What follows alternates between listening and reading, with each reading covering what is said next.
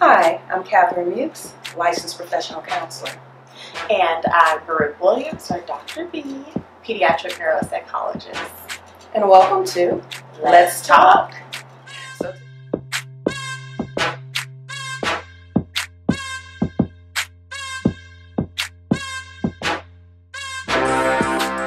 So today we wanted to talk to you guys a little bit about managing life transitions.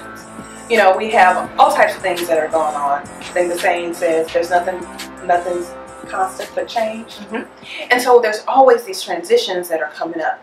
And one of the things that we think about when we think about transitions can be anything. So we talked a little bit earlier about transitioning from jobs, from one job maybe or career into another.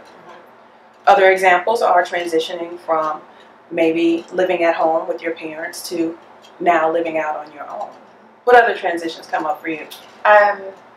Transitioning from childhood to adulthood. Absolutely. That's kind of a big one there for some people, and for many people.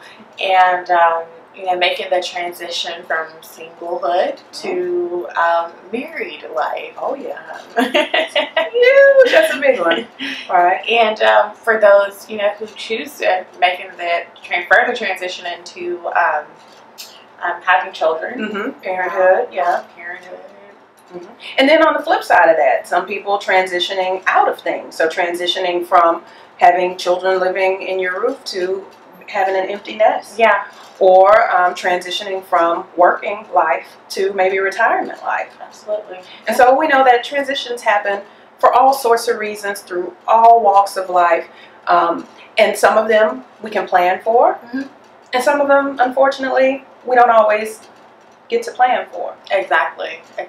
But we want to just talk about a few tips to assist with making those transitions go as smoothly as possible. One of the tips that I think about is really taking the time to care for yourself during transitions. We know that transitions can be stressful because they're just plain old stressful. Because we like change, right? Right. Or it could be a change that you're looking forward to and still involve some amount of stress.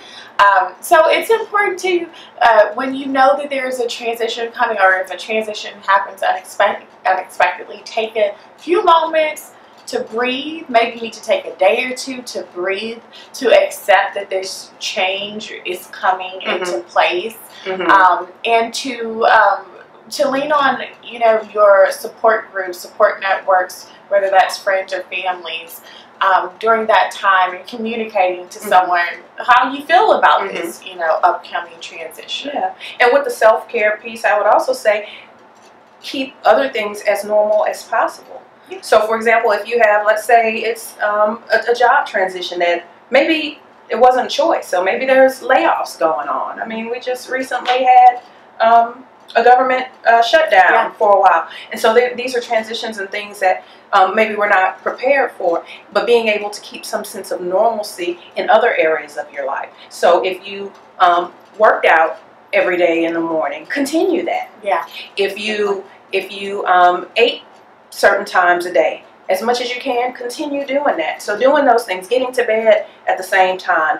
Don't allow those transitions and the stresses that come with those to disrupt your life on so many other levels, especially when they're harder transitions to deal with. Yeah, I absolutely agree with that. That's a very good point.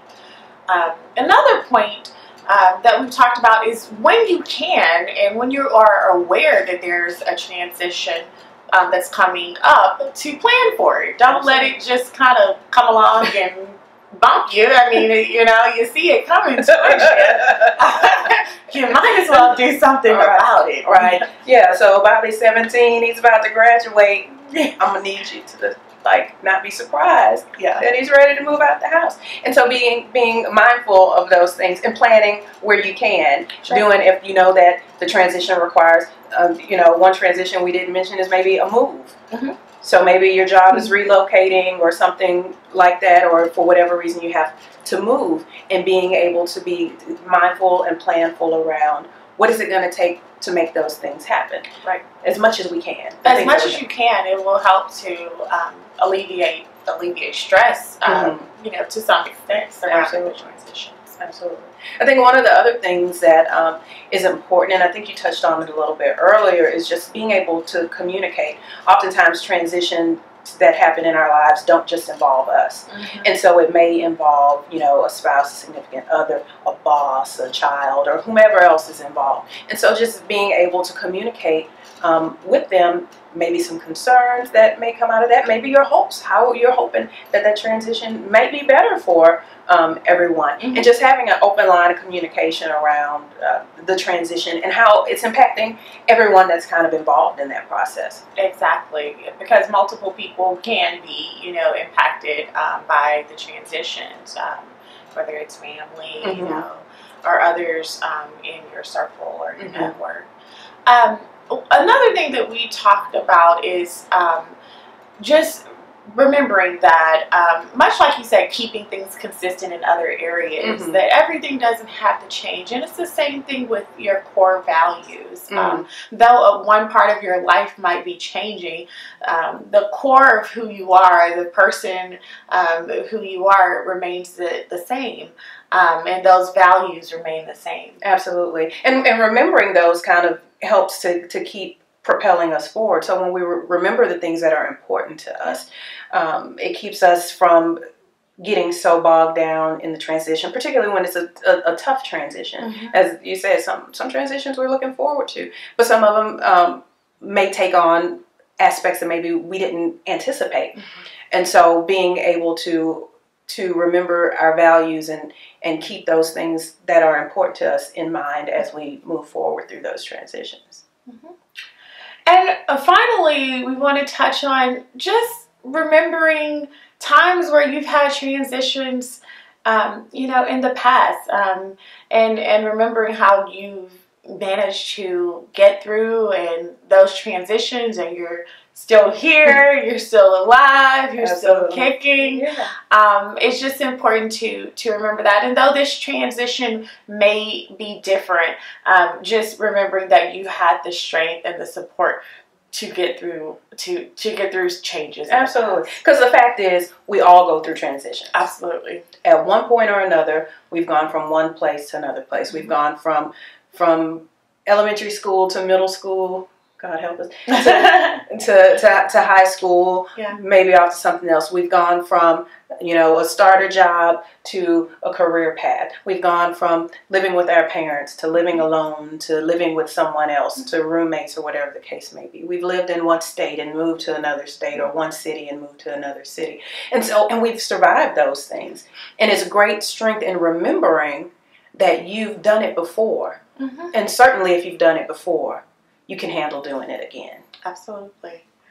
Well, so just to recap, today we've talked about managing life transitions, and that we all go through them, and that some ways to help them to go smoothly is remembering to take care of yourself, rely on your support networks, remembering to plan things out. If it's, you know, an anticipated transition, try to plan things out as much as possible. Communicate with others who may be affected by the transition. And to remember that you still have your core values no matter what change may be taking place around you. And finally, to remember the times where you have transitioned successfully in the past. Absolutely. So we'd love to hear from you. Tell us about a major transition that maybe you've gone through lately, and how you were able to deal with that successfully. So just drop us a line in the comments. We'd love to hear from you. And also don't forget to like our page, and to share it with someone who you think can benefit from this video. And we look forward to hearing from you soon. Take care. Bye.